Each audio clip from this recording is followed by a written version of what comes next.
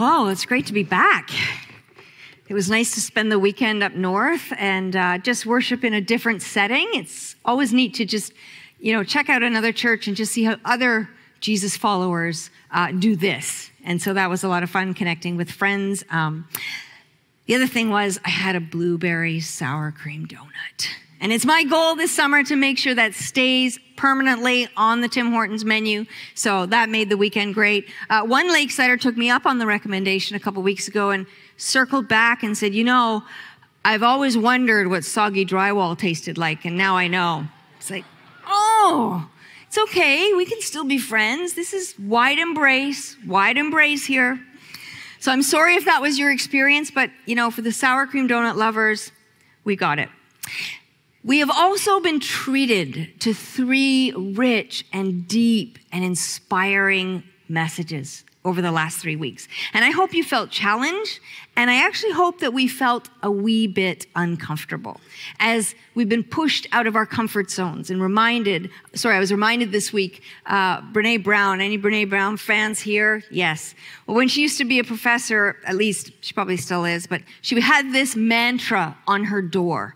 And she said, if you, being her students, don't feel uncomfortable, then I'm not teaching. And if I'm not feeling uncomfortable, you're not learning. If you don't feel uncomfortable, I'm not teaching. And really, that's how it is with the gospel. The gospel, Jesus disrupts our comfort. And all the swag-wearing Chosen followers in the room, you know this from watching The Chosen. Jesus is always pushing us out of our comfort zone, expanding our view and our embrace. Jesus disrupts our certainty. Jesus exposes our blind spots. Jesus, understood rightly, challenges our prejudices, our values, our budgets, and makes us feel uncomfortable. And God is always up to something new and making new things. And I believe that. Do you? Some, maybe? Yes! God is always up to something new and making new things. And I'm just so thankful for that. And I really believe that God is making something new of us here at Lakeside. In us individually, but also in us collectively. And maybe today is your first day in church. Maybe you've decided it's your last day in church. Maybe you've decided it's your first and last day in church. But could you just take this with you? God is always making new things and making things new. And if you could just take that with you, that is a truth that is life-changing if we're open to it. And speaking of new, Rachel already mentioned that we're starting a new series, Experiencing Jesus, and I'm so excited about it. We've been through kind of a heady season since February, right? Going through the old stories, Sunday school stories. Some of us grew up with those stories, unpacking and peeling back the cultural layers, the historical layers, the linguistic layers, and discovering or rediscovering the messages that have been maybe hiding underneath some of those rather difficult stories. And we've been doing that since February. And so someone said to me, do you think we could do something lighter? So I'm not sure if this series is lighter or not, but maybe what this series will do is grab at our hearts over our heads. Obviously, we want to grab at our hearts all the time, but this one I think is geared more to the heart. And I got to confess, I live in my head. So information is mind candy for me. And peeling back the layers of Scripture and discovering God there, discovering Jesus is just like, I can't get enough of it. And so this series is going to drive me into my heart. And so I'm looking forward to that, and I hope you will be too. Over the next 5 weeks, we're going to be looking at different versions or facets or faces of Jesus. As we sort of turn that gem of Scripture, we're going to see Jesus from different angles. Some might be familiar and some not. And my hope is that in experiencing Jesus in new ways, it'll be less about knowing about Jesus, facts about Jesus in our heads, and more about experiencing Jesus in our hearts. And this is so critical. This is so critical, friends, because when we come to know Jesus, we come to know God, because Jesus is the face of God, and God has always been like Jesus. I love this quote by Adolf Hall. He says, whoever feels attracted to Jesus cannot adequately explain why. We must be prepared to be always correcting our image of Jesus, for we will never exhaust what there is to know. We'll never exhaust what there is to know. Jesus is full of surprises. And that's it. That's it. We're always correcting our image of Jesus. And as the exact representation of God, as God in human flesh, that means we are always correcting our image of God. And this isn't new. Even in Jesus' lifetime, he was constantly correcting people's image of God. They were sure they knew what God was like. They didn't like it when he did that. People were sure they knew who God was, what God expected, who God liked, how God worked. And they crucified him for challenging their certainty. At Jesus' grave, only hours after his death, Mary Magdalene arrives to grieve and to weep, and instead she's met by two angels. And have a look at what they said. This is found in John 20, if you're following along in your Bibles. They asked her, "Woman, why are you crying?" "They've taken my Lord away," she said, "and I don't know where they've put him." At this, she turned around and she saw Jesus standing there, but she didn't realize it was Jesus. He asked her, "Woman, why are you crying? Who is it you're looking for?"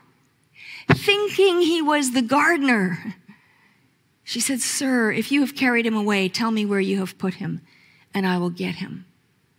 Mary, who'd spent 3 years following Jesus, listening to his teaching, eating with Jesus, and she didn't recognize him. You see, the Jesus she met in the garden was not the Jesus she expected. She had to learn to see Jesus in a new way, a different way.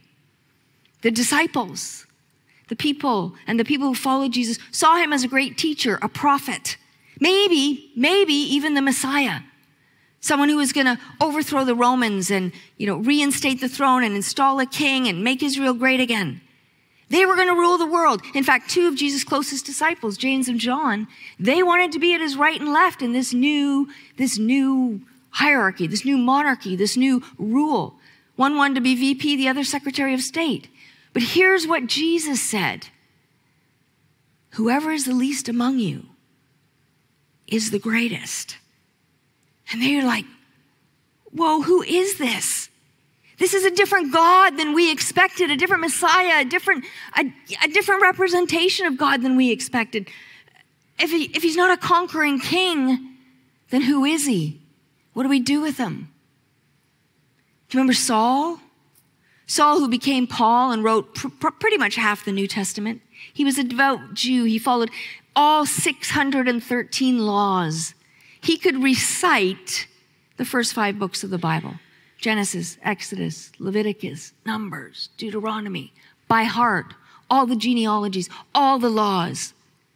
He probably knew more than that, but he knew at least that. Can you imagine the perseverance that would take? The effort, the zeal? I mean, you can go ahead and try it. Let me know how that goes. But that was a long haul, memorizing those 5 books. He was of the class of the Pharisees, sort of the keepers of the law, the police. He was convinced he knew God. He was certain of who God was. He was zealous for God. But when God showed up as Jesus and put relationship over regulations, Saul didn't know what to do. Saul didn't recognize God in his midst. And look at this. Right after Jesus' crucifixion, this is what it says in Acts 9. Meanwhile, Saul was still breathing out murderous threats against the Lord's disciples. He went to the high priest and asked him for letters to the synagogues in Damascus, so that if he found any there who belonged to the way, which is the way of Jesus' followers, whether men or women, he might take them as prisoners to Jerusalem. As he neared Damascus on his journey, suddenly a light from heaven flashed around him. He fell to the ground and heard a voice say to him, "Saul, Saul, why do you persecute me?" "Who are you, Lord?" Saul asked. "I am Jesus, whom you are persecuting."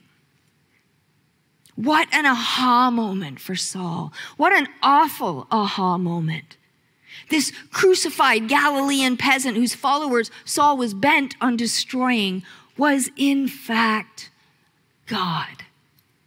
This earthy, poor, homeless rabbi teacher with this ragtag bunch of followers was in fact God, the God he'd been pursuing his whole life. He'd committed his entire life to this. Imagine how his head was reeling, how his heart must have been aching and breaking. All of that zeal for God.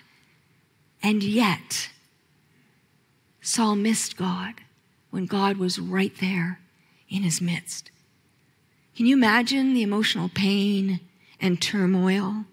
The heavy weight of regret? Maybe you know it firsthand. Maybe you've thrown yourself into something you were sure God was leading you into, only for it to come crashing down. Saul had committed his entire life to certainty about God. One version of God that was so influenced by the culture.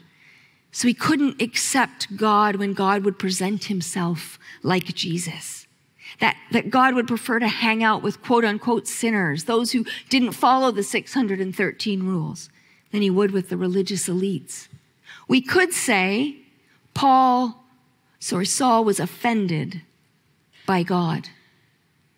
Saul had one view of God, transcendent and with high expectations and lofty, who needed to be appeased, much like the gods of the other cultures. And Saul didn't recognize God. Somehow he knew it was God speaking, but this God didn't fit his expectations. Saul saw God, saw Jesus in a new way, in a different way, and he was blown away. You see, often when Jesus shows up, he messes everything up, doesn't he? He messes with our values and our priorities and our expectations and our blind spots and our prejudices. And we could spend all day going through scripture. There's so many more who had to unlearn and relearn who God is, whose image of God had to be dismantled so that they could see God more clearly. In a moment, Saul became a follower of Jesus, not because of any teaching or creeds or anything of the sort, but because he met him. He experienced Jesus. He would have failed any Jesus quiz, but he knew Jesus.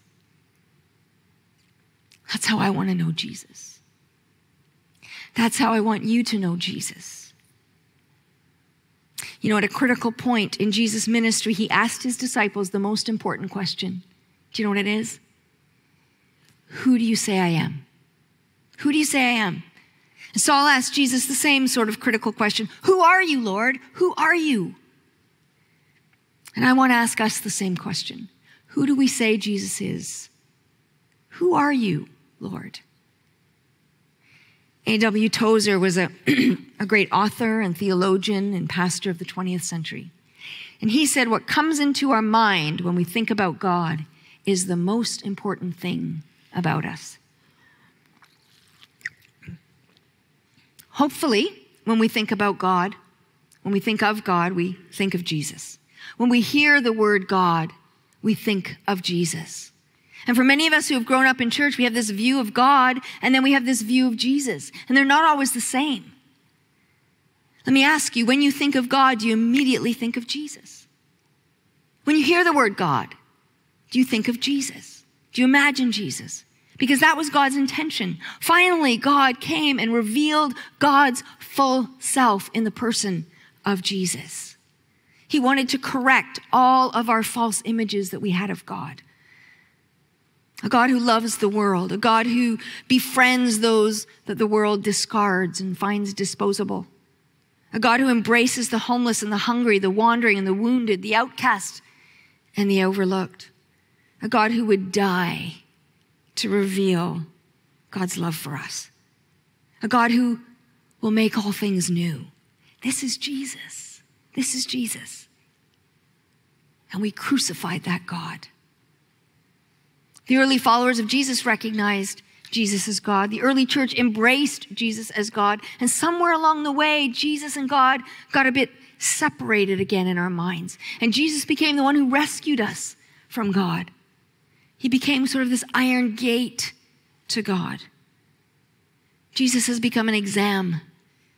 He had to have the right answers, abide by the right code, dress the right way, rather than someone to be encountered and experienced. That's my longing, friends, that we would experience Jesus. There's so many faces of Jesus to be discovered.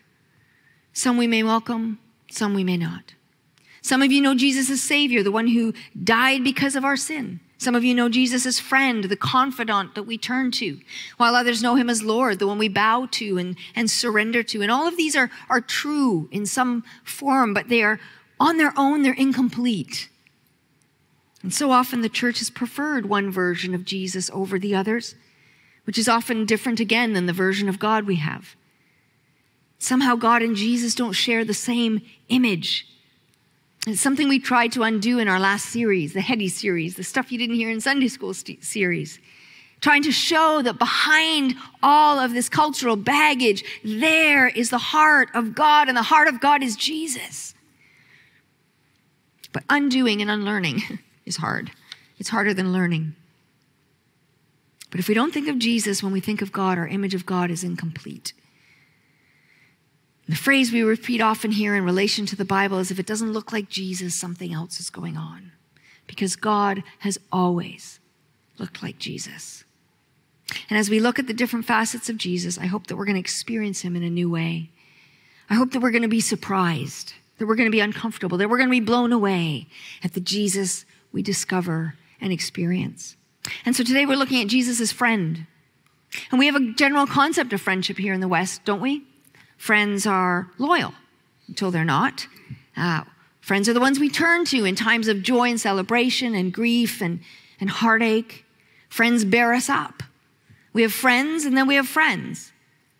We have different levels of friendship. We have social media friends and then we have friends. And sometimes they overlap.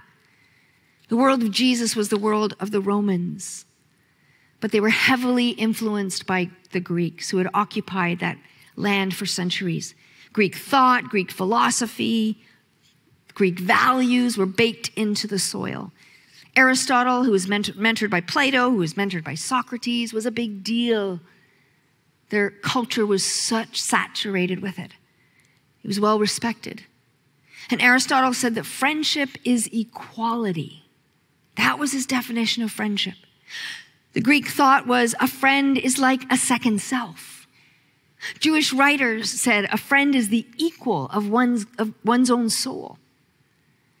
True friends came through in times of trouble. Even if you're exiled, friends will be there for you. They were your confidants. They share all things in common. They had a very, very high view of friendship. So Jesus chooses that word in his final moments with his disciples. In John chapter 15, before he leaves, and this is what he says to them. This is my commandment, that you love one another as I have loved you. No one has greater love than this, to lay down one's life for one's friends. You are my friends if you do what I command you. I don't call you servants any longer because the servant doesn't know what the master's doing, but I have called you friends because I have made known to you everything that I have heard from the Father. This would have blown the disciples' minds. They had no concept of this in their relationship with Jesus. They considered themselves disciples of a great rabbi, a great teacher. And they knew and they understood this hierarchy.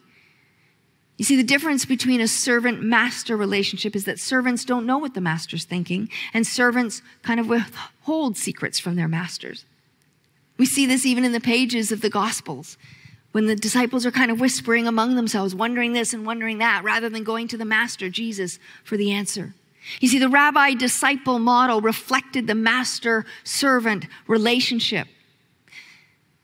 Rabbis were revered teachers. They were highly respected. People begged to be a follower of a great rabbi, or they paid to be a follower. And there was this understanding of a power differential. They were at the rabbi's beck and call, as a servant is to the master. And they were okay with that. That's what they'd signed on for. So imagine their stunned silence when Jesus calls them friends, equals, confidants, soulmates, second self. Jesus was binding himself to them in loyalty. This would have been enormous for them. It is for us if we stop to consider it. Jesus wasn't flippant with the language. He knew exactly what he was doing when he reached for that word friend. He knew how loaded that word was, and what they understood by that word. And I don't know about you, but as I sit with that, I'm struggling to fathom it. Jesus saying to us, you're like my second self. You're my soulmate. We're kindred spirits. Jesus is going to be loyal to me regardless of my choices and decisions and mistakes. I'm in the second self. It's just mind-blowing when we sit with that. The ancient Greek philosopher Plutarch lived at the time of Jesus, and he was highly influential in the culture, and he noted that children had the ability to forge true relationships, true friendships, void of politics or obligation or any of that. Something gifted to them by nature that's lost to us as adults. And maybe this is why Jesus said, unless you become like little children, you can't enter the kingdom of God. You can't taste life as God intends it. Maybe Jesus is saying, if you can't reclaim the way of trust and innocent friendship and playfulness, you'll never taste the kingdom of God the way God intends life to be. Trust and playfulness. I love that. Is that what we think of, though, when we think of God? Trust, kindred spirit, second self, playfulness? Is that what you think about when you think about the Christian life or following Jesus?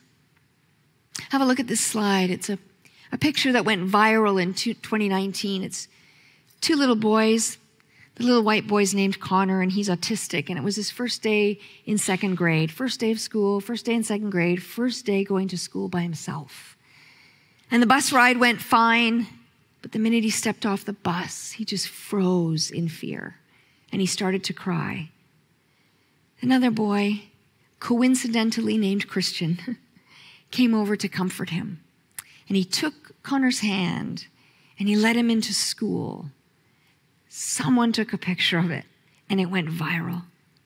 There were reporters. Connor told them that he found me. Christian found me, and he held my hand, and I got happy tears. Connor's mom says Christian is Connor's first real friend.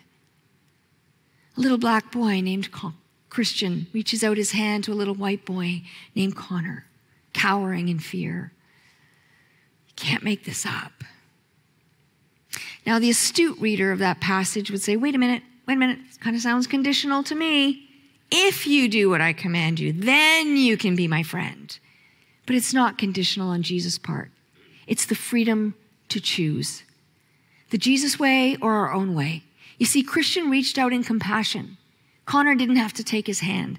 Christian would have felt the same way about Connor, but Connor wouldn't have been able to enter into the joy of that friendship. It's conditional on our part. Jesus doesn't force us. Jesus never forces us. Instead, he reaches out in love and invites us to accept his invitation. Would you be my friend? Jesus' command is love and all that comes from love. And love is never coercive. And here's the thing. Offer the hand of Jesus. The invitation to love and friendship is the hand of someone else reaching out. Sometimes ours is the hand that reaches out, and sometimes we're the ones cowering in fear. As we come into this building on a Sunday morning, or we watch online, sometimes we're the one who's reaching out the hand, and other times we just need that hand, don't we? St. Teresa of Avila, we might remember Joash quoted her a couple of weeks ago. She said this, Christ has no body but ours, no hands, no feet on earth but ours. Ours are the eyes with which he looks compassion on the world. Ours are the feet with which he walks to do good. Ours are the hands with which he blesses all the world. We are Jesus' second self. We've been entrusted with that. Kindred spirits, if you will. Scholar Craig Keener says, Jesus brought his followers to the very heart of God and revealed that God's heart longs for friendship.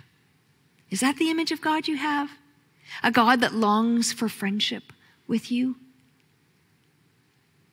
Maybe you've never had that image of God, the God who longs to befriend us, to walk among us, to dig in the dirt of our messes and to be there with us in the midst of our failures and to make something new.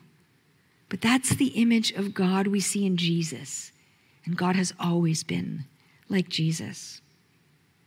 You know, friendship with God wasn't totally foreign to the disciples. After all, they'd grown up with the biblical stories. They knew Abraham and Moses were called friends of God. But Abraham and Moses, they were super saints. They were celebrities in the faith world. And they're this ragtag bunch of fishermen and tax collectors and guerrilla warriors. So again, imagine their shock and disbelief, even discomfort with this. Jesus has collapsed the distance between God and us. There's no distance. And it was so revolutionary to them in a world where Caesar was God and he was feared and he had no friends. And the Egyptians and the Persians, they all had their pantheon of gods, and none of them were considered to be friends with the people. They used people in their imagination. They were to be satisfied. Their wrath was to be appeased. And Jesus said, I have called you friends. He's showing them a God who reaches towards us in love and in compassion. Not a terrifying judge that you always have to look over your shoulder, that we have to please, but a loyal friend. And if you've grown up with a fearful image of God, Jesus is saying, no, that's not God. If you've seen me, you've seen God. Inviting us into friendship. We can take it or we can leave it. It won't change God's heart towards us. God will always be extending out that hand, inviting us into friendship. We'll just miss out on the friendship. For Jesus to call them friends, he was stooping to their level. He was leveling the ground beneath them, and his friendship was unconditional. And this was risky, right? We know friendship is risky. Some of you have small scars, large scars, open wounds from friends, so-called, who have betrayed you, abandoned you, stabbed you in the back. Friendship is risky, and it was for Jesus. Remember Judas, who betrayed Jesus? Jesus shared his last meal with Judas.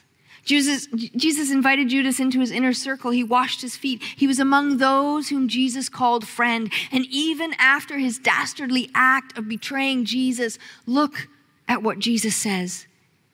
Matthew 26, starting at 49. At once he, that's Judas, came up to Jesus and said, "Greetings, Rabbi," and kissed him. Now that was the agreed upon sign to identify the person the guards were to arrest. Jesus said to him, Friend, do what you're here to do. Friend, unconditional love. Unconditional love and loyalty. The author Paul Waddell wrote, true friendships are not relationships we control, but adventures we enter into, and I would add risks we take. But there's another surprise, if that wasn't enough. In verse 17 of John 15, Jesus says, I'm giving you these commands so that you will love one another. So you mean my friendship with God means I have to love others? This isn't just a me and Jesus thing, a me and God thing? No. Friendship with God means friendship with those God loves. Friendship with those God has befriended. There's no way out of it. And as Rachel comes to just create some space for us this morning, I want to think about that. I want us to really pause and think about that. And I love thought experiments, so humor me here for a minute. Are you ready for the thought experiment? Imagine everyone in the world are friends. I know it's impossible. But I'm just asking us to engage our imaginations for a minute. Now, I'm a foodie, so when I imagine that, I imagine a table that's so big, and the whole world is there. All the cultures are there, and they're bringing their foods and their spices and their dishes. And they're sharing stories with each other. They're sharing their hurts. They're making up. Or maybe you imagine a dance floor and everyone's dancing together, twirling together. What if friendship with Jesus opened us up to seeing everyone as a friend? Think of the impact on the world, on our responses in emails. There's this exercise that I do when I get a not so nice email. You know, you furiously write your answer. Of course, you don't send it for 24 hours. We all know that, right? I imagine I'm writing this to a friend, giving this person the benefit of the doubt. How does that change the language and how does that change the tone? When we think of another person as a friend, it just changes the lens with which we see them. But if we opened ourselves up to seeing everyone as a friend, would we ever hold a friend in slavery? Would we see them as less than ourselves or below us? Would we demean them or mock them, or mock their culture, their accent, their language? Would we leave them on the street? Would we invade them and steal their resources? Would we bond them or slaughter them if everyone were friends? Do you see the world impact here? Do you see why Jesus said it's so important that we know that we are friends with Jesus, that Jesus is friends with all of us, whether we accept that friendship or not? And it sounds too simple, doesn't it? Except I think it's really hard, especially if we bring in the world to our own families, to our office, to our school, to our neighborhood, to our street. It sounds too simple. But for God, friendship is for the sake of the world. And in friendship with the world, we find Jesus. I'm going to say that again. For God, friendship with Jesus is for the sake of the world. And in friendship with the world, we find Jesus. And I love that idea. Is it naive? Maybe. Is it the Jesus way? Definitely. So I just wonder if we could pause as we close and just consider one of these, maybe not all of them. Can you try to imagine the world connected by friendship? Or your neighborhood, or your school, your condo building, connected by friendship, all eating at the same table, all sharing life. Change starts in our imagination. Or who do you struggle to include in your friendship circle? Can you imagine them there at your table? And as friends of Jesus, how would our days or interactions unfold? Just pause for a moment.